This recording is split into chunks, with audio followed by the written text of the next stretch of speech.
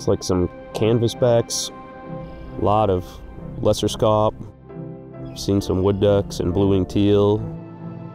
We've got pretty incredible diversity right now and really high abundance.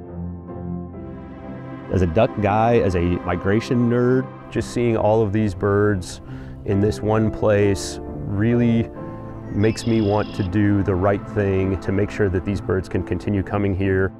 And it's not just waterfowl that depend on this portion of the river. This is a critical link in the chain for a variety of fish species and people as well.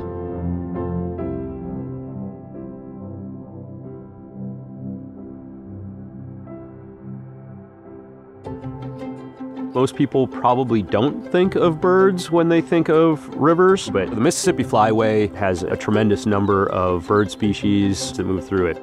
325 species use that flyway. Up to 50% of the waterfowl in North America use that flyway.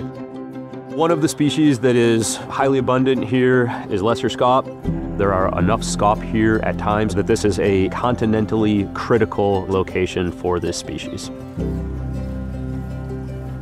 The Pool 19 Lesser Scaup banding project has been going on for decades, and it has proved itself to be a critically important tool in understanding Lesser Scaup population dynamics at a continental scale.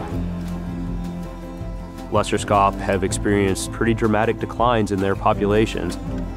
Habitat degradation can certainly be one of the causes for this decline.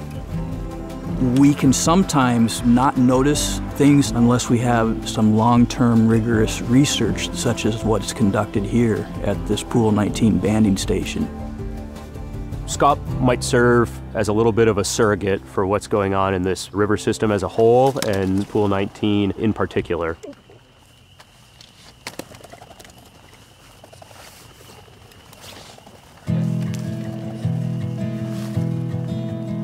Pool 19 is the section of river from Keokuk, Iowa up to Burlington. Over 40 miles of river. In the upper section, you have island complexes, you have depth diversity and flow diversity. As you move down towards Keokuk, you end up in more lake-like conditions that have been driven by the installation of the lock and dam. And there's been a loss of ecological values and a loss of recreational values that have been associated with that change in the river's function. In terms of conservation, if you look at where all the projects are on the Mississippi River, you will see a gap in the system. And that gap is Pool 19. The Nature Conservancy, along with its partners, have been really interested in seeing that this section of the river catches up to the restoration potential across the entire system. The good news is that we have 40 years of experience on the Upper Mississippi Restoration Program. We know what these large river systems need, and the actual mechanics of returning back the functions to this are simply follow the roadmap that has been so effective to bring back the kind of recreation and conservation values that so many people expect from this river system. I spend almost all my free time on these large river systems. They function as a church for me.